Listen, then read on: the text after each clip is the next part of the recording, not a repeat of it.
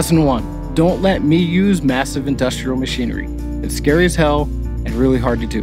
But for pins that are made out of an iron-based metal, they get stamped into these thin sheets of iron.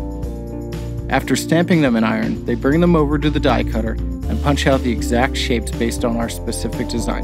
Then, they cruise over and get tumbled smooth, and they'll attach all the back posts.